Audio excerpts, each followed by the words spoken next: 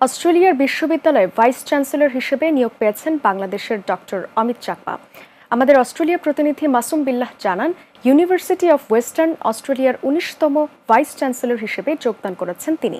১৯৫৯ সালে পার্বত্য চট্টগ্রামে জন্ম নেওয়া অমিত চাকমাকে ২০১৭ সালে ঢাকা বিশ্ববিদ্যালয় সম্মানসূচক ডক্টরেট অব সায়েন্স ডিগ্রি দেয়। অমিত চাকমা প্রাকৃতিক গ্যাস প্রকৌশল এবং পেট্রোলিয়াম বর্জ্য ব্যবস্থাপনা বিষয়ক গবেষণার জন্য বিশ্বব্যাপী খ্যাতি অর্জন করেছেন।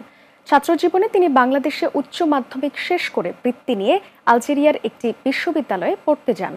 সেখানে রাসায়নিক প্রকৌশল বিভাগ থেকে ১৯৭৭ সালে প্রথম স্থান অধিকার করে স্নাতক ডিগ্রি লাভ করেন। এরপর কানাডার ইউনিভার্সিটি অফ ব্রিটিশ কলাম্বিয়া থেকে রাসায়নিক প্রকৌশল বিষয়ে এমএএসস এবং পিএইচডি ডিগ্রি অর্জন করেন।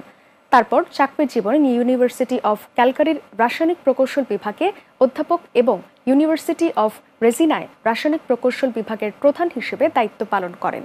এরপর তিনি ইউনিভার্সিটি অফ ওয়াটারলুর প্রভোস্ট এবং ইউনিভার্সিটি অফ ওয়েস্টার্ন অন্টারিওর ভিসি পদে দায়িত্ব পালন করেন।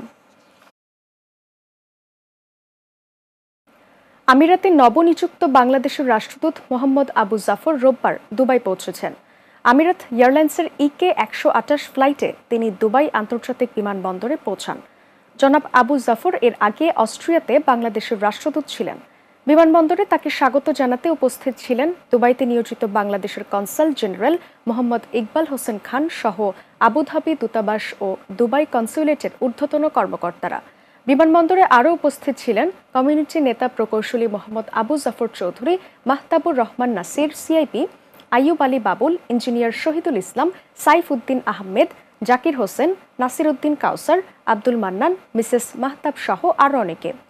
মোহাম্মদ আবু জাফর ১৯৯১ সালে পররাষ্ট্র ক্যাডারে যোগ দেন। তিনি এর আগে নেদারল্যান্ডস, পাকিস্তান, যুক্তরাষ্ট্র, দুবাই ও পররাষ্ট্র মন্ত্রণালয়ে বিভিন্ন পদে কর্মরত ছিলেন। তিনি শেরেবাংলা কৃষি বিশ্ববিদ্যালয় থেকে স্নাতক পাশ এবং যুক্তরাষ্ট্রের প্রিন্সটন বিশ্ববিদ্যালয় থেকে MBA করেন। প্যারিসের international institute of public administration থেকে আন্তর্জাতিক সম্পর্কের উপর পড়াশোনা করেছেন।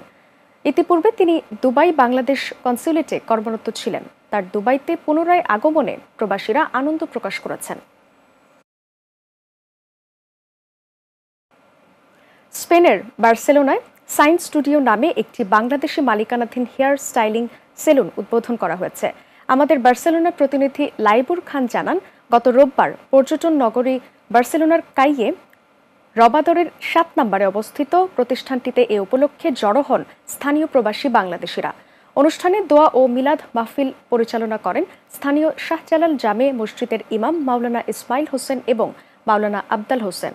এ সময় কমিউনিটির বিভিন্ন পর্যায়ের নেতৃবৃন্দ উপস্থিত ছিলেন। সায়েন্স স্টুডিওর কর্ণধার লিমন মিয়া আগত অতিথিদেরকে ধন্যবাদ জ্ঞাপনের পাশাপাশি তার এই নতুন প্রতিষ্ঠানের জন্য সকলের কাছে দোয়া এবং সহযোগিতা কামনা করেছেন। জেদ্দা আওয়ামী ফোরামের উদ্যোগে আওয়ামী লীগের সিনিয়র নেতাদের মৃত্যু সম্পর্কে অপপ্রচার চালানো এবং জেদ্দা বাংলাদেশ কনস্যুলেটের বিরুদ্ধে মিথ্যা রটানোর প্রতিবাদ সভা ও সংবাদ সম্মেলন করা হয়েছে।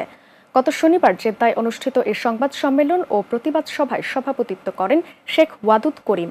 মোহাম্মদ মুসা এবং জিতু আহমেদের যৌথ পরিচালনায় এই অনুষ্ঠানে প্রধান অতিথি ছিলেন হুসাইন মোহাম্মদ নাহিদ। বক্তারা দাবি করেন, দেশের উন্নয়ন ও অগ্রগতি বিনষ্ট করতে কিছু অসাধু ব্যক্তি সামাজিক যোগাযোগ মাধ্যমে সরকার বিরোধী অপপ্রচার চালাচ্ছে। সভায় সরকারের ভাবমূর্তি নষ্ট করার উদ্দেশ্যে মহামারী করোনা পরিস্থিতির মধ্যে আওয়ামী লীগের সিনিয়র নেতাদের মৃত্যু নিয়ে সামাজিক যোগাযোগ মাধ্যমে বাজে মন্তব্য করা এবং জেদ্দা কনস্যুলেটের বিরুদ্ধে মিথ্যা অপপ্রচার চালানোর প্রতিবাদ জানানো হয়।